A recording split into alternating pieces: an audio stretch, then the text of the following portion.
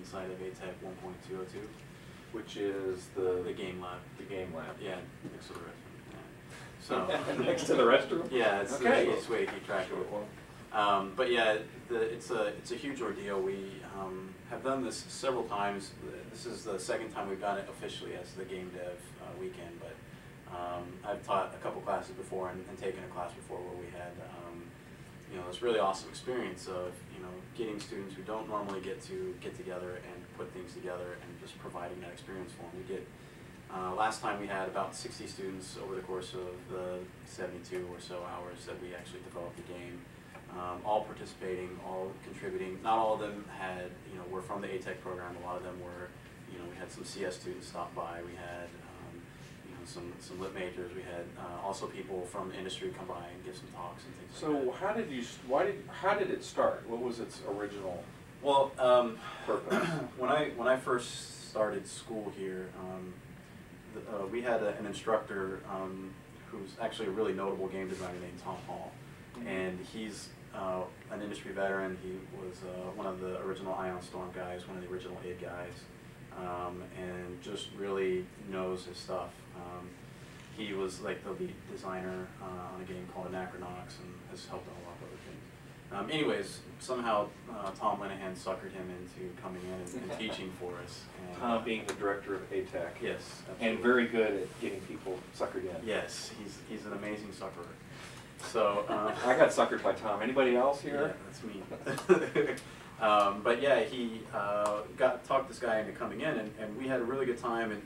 But one of the things that he noticed that no matter how much he talked in class, what people really wanted, it was mainly focused around design. So a lot of writing, a lot of like concept and things like that. But one thing that he noticed that constantly kept being asked was, okay, how do we make games? How do we make games? How do we make games? And so what he decided was to just basically put together the toolkit for this small sort of casual game company that he had started up called Monkey Stone. They had this engine that they've been developing.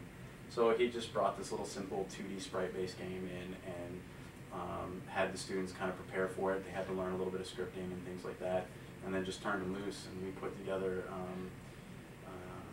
a game. It wasn't very fun, it wasn't very polished, but we, it's called like Dainty Spatula and the Watermelons. So this would have been like, what, 3-4 years ago? This was back in 2002. Yeah. Okay. So basically, the first semester we had moved into the Atec building. Right.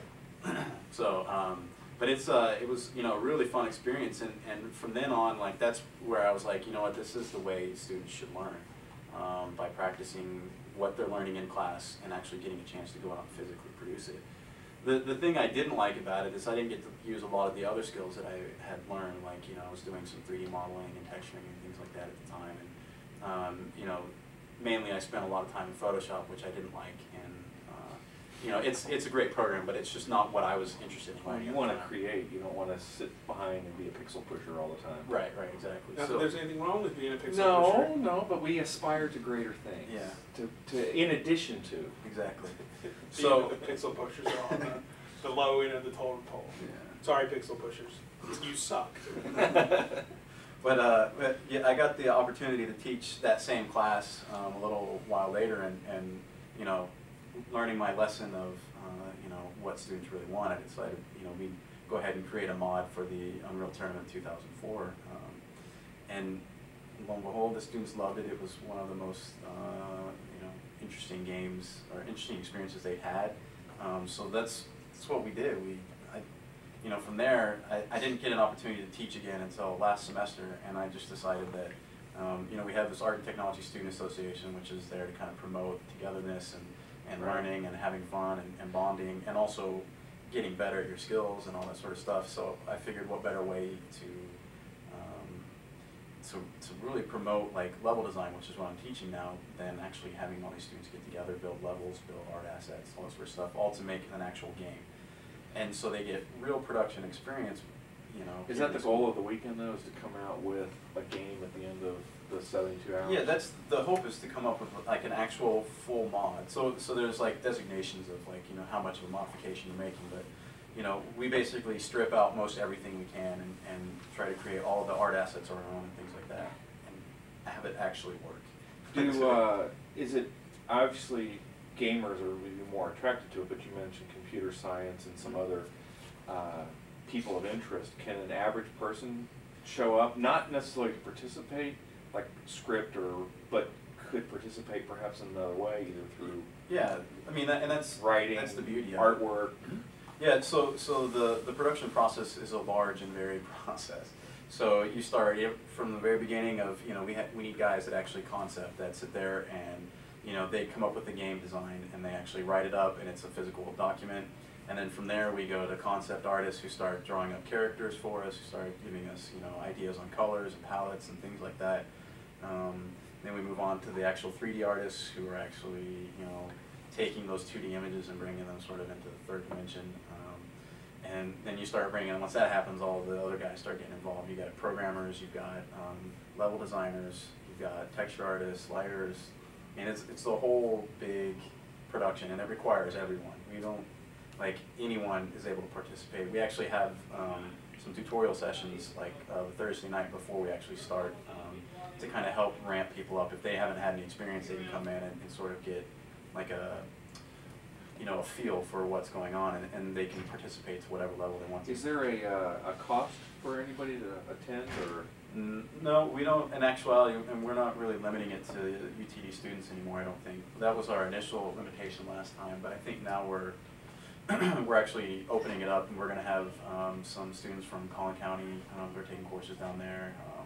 I think the guys from M Guild, who are a portion of the bunch of short guys, are actually going to show up too. So we're going to have a lot of different people. There's going to be some industry people coming in and good. So you actually have the makings then of something that could really become the new South by Southwest. That's what we're hoping, yeah. Except for games. For games. Well, I mean, South by Southwest started off as an interactive thing, and it had another weekend with music. Years ago, when I would go to it, you could walk and talk and meet people and have fun. And now, of course, it's like going to Disney World in the summer. Yeah. And Robert Rodriguez is speaking there this time. And the Who is rumored to play there this time. Oh, that's on second. Yeah, well. But I mean, that's the kind of thing. I mean, these things start small and they mushroom into bigger things. Well, that's the hope, to bring some notoriety, but also really we want to get students some production experience, because that's the biggest thing. They don't know what they're heading into when they get into these industry experiences. It's a lot of work, it's a lot of crunching, it's a lot of pain, and it helps them to kind of get an idea of what it is. So, Steve, why don't you tell us a little bit about what happened last semester during the game? Not to cut you off. Oh, that's fine. Yeah, feel free to jump in. But yeah, it's not a 1, 2, 3. So I know all of us were involved in the last one. Even some of the guys behind the camera there laying down. Taking it easy. Haven't you gotten the food yet? So, Seriously, but no, get some so water here. Didn't get the memo. Memo from the president. How was last time? Pretty successful. What was the game like? Yeah, last year was phenomenally successful. Like Tony said, we had about 60 people in total. There was 20 hardcore people that were there almost all the time.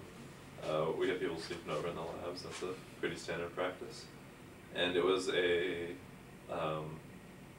snowball modification. We called it snowcraft. The idea was that there'd be team-based, class-based snow combat. So people throwing snowballs, launching snowballs with ice in them.